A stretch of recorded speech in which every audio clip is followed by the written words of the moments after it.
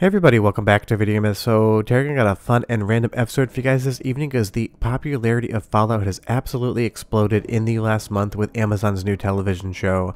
I've watched the entire thing and it's a straight 10 out of 10 in my opinion, and I know while most of my channels probably played at least one Fallout game, it makes me wonder if you've ever played the original Fallout where the entire franchise got its start in a completely different genre than you would see in Fallout 3 and beyond.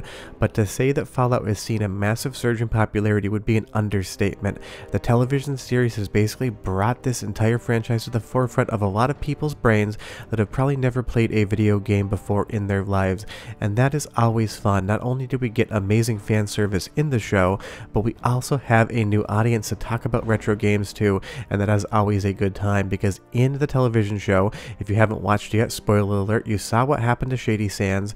Well, in these games, you get to find out exactly what Shady Sands is, how it got its start, and how it evolved until the events of the actual television show. And honestly, this video is all basically just my way of making a thumbnail with a couple Kyle McLaughlins in it so I can have some fun. Because honestly, sometimes I do make videos based around ideas I have just for thumbnails. But honestly, the original Fallout is what I would consider a perfect game. It is a 10 out of 10 in all aspects: storytelling, graphics, music, the fun factor. There is nothing that this game does that is not a 10 out of 10 in my opinion. And now that the television show is out, you can go back in, play these games, and understand so much of the lore that you saw in the television show. Honestly, if I was going to do this, I would watch the TV show, play the Fallout games, and then bookend it with another watch through of the series so you could really ingest all of the fine granular detail the filmmakers put into the television show, because I was definitely blown away by just how good that was. When I heard that they added Kyle MacLachlan to the cast, I had high hopes. He doesn't do anything that I do not like, and honestly, Hank just kind of felt like a new version of Dale Cooper from Twin Peaks to me.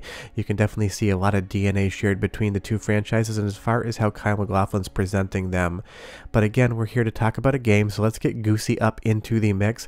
Also, an amazing cameo in that show. I love that scene for sure. And tell me down below, have you watched the show yet, or if you just played the games? I would be curious. But I remember first getting this game for PC way back in the day. I had absolutely no idea what it was. I saw it on the shelf at my local EB Games, and it was on sale, and I thought to myself, well, the cover art looks pretty good. This looks like something that could be intriguing. Screw it, I'll just give it a shot. And that was kid brain me, honestly. Not a lot of impulse control back then. If I thought the artwork looked good, I would definitely just buy the game because of that. But I came home, installed Fallout on my computer, started playing it, and I absolutely just fell in love with everything. If you can't obviously tell already, this is a completely different genre than Fallout 3 is though, and it is fun to see it in action. It's definitely a slower paced game, but it's all of the universe of Fallout, all of the storytelling, and so much of it would end up in Fallout 3, 4, 76, and the television show all gets its start here in the original Fallout game. And if you're wondering, I'm playing this on MiSTer FPGA just because that is the fun way to do things these days, and big thanks to Andy D for helping out with this video, as well as kind of looking at the thumbnail that I created. But if you've never played a Fallout game before, would I start at the original Fallout 1? I don't think I would. I'd probably recommend you start playing 3 and then go to 4 and then back to 1 and 2. Honestly, Fallout 76 started extremely rough, but it has gotten better in intervening years, and there is some good lore in there as well, so I might play that last.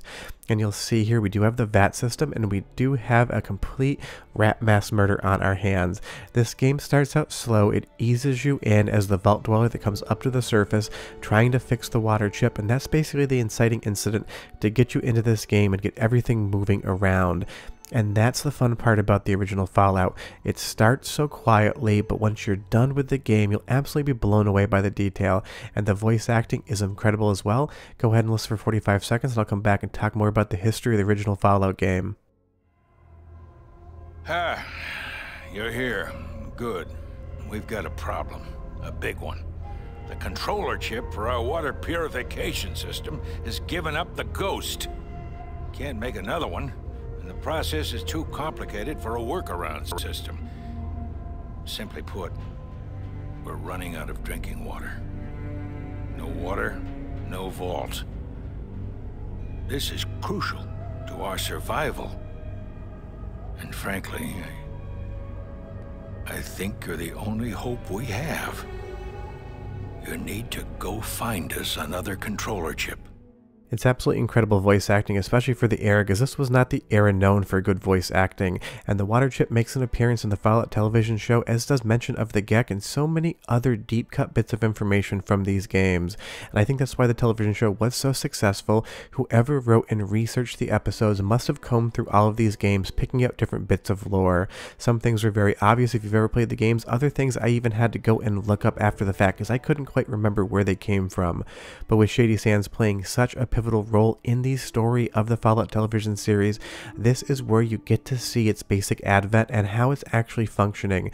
And hopefully in the next series, when they go to Fallout New Vegas, we're going to get even more fun there, because honestly, I still consider New Vegas to be the best game in the series, but I know people have different choices, so leave me a comment down below and tell me what your favorite Fallout game is. There's just something about New Vegas and Mr. House and that entire storyline that just 100% works for me, and seeing Mr. House at the meeting in the television show was just so entertaining, and I'm still wondering who the man in the silhouette at the top floor of that scene was.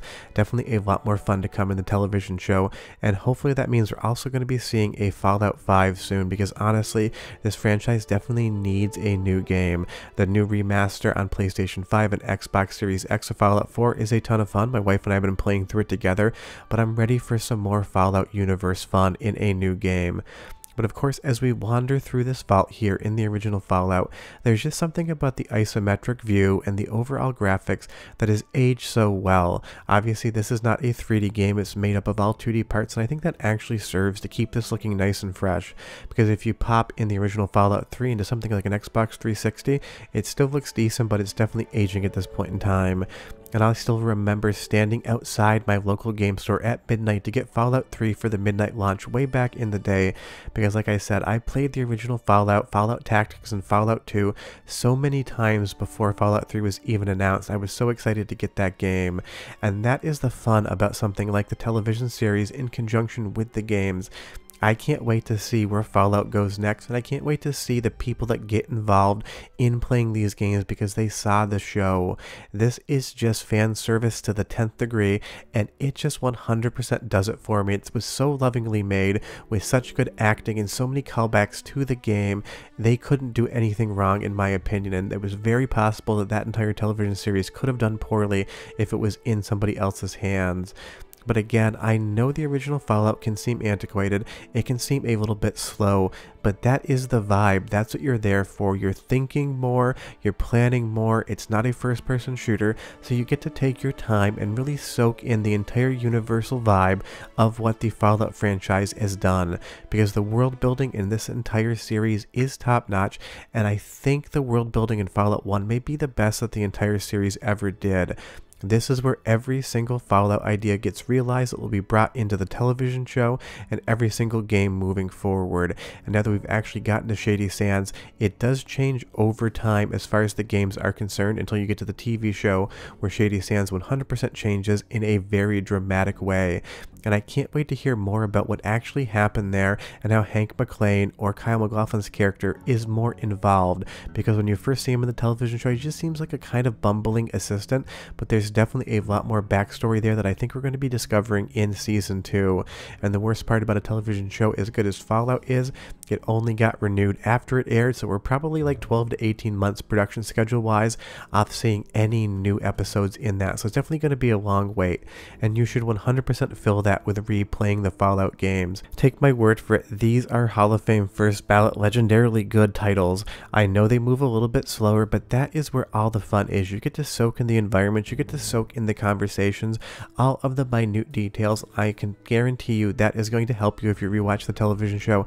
Find so many little things in the background, in the story, and in the settings that are just going to make the television show that much richer and more interesting.